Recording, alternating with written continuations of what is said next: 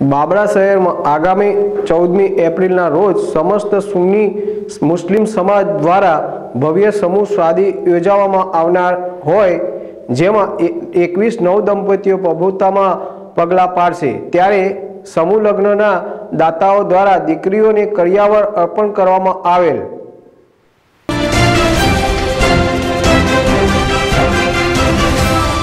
अमरेली जिल्लाना बाबरा शहर में आगामी 14 एप्रिलना रोज समस्त सुन्नी मुस्लिम समाज द्वारा भव्य समूह शादी योजवामां आवनार होय, जेमां 21 नवदंपतीओ प्रभुतामां पगलां पाडशे। त्यारे समूह लग्नना दाताओ द्वारा दीकरीओने करियावर अर्पण करवामां आवे।